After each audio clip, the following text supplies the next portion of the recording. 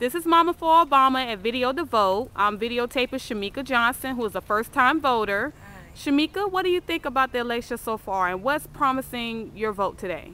Well, for the most part, I think that it ensures that I have a better future and that my child as well and my future kids have a future. I think me being 20 years old, it says a lot for me to get out here and vote because not a lot of people my age still want to vote, and I just feel like my voice needs to be heard, and today is the day that's going to be heard today. All right. Well, today is October the 30th. It's Thursday, day before Halloween. We're here in Jacksonville, Florida at the early voting site here at Regency Square Library.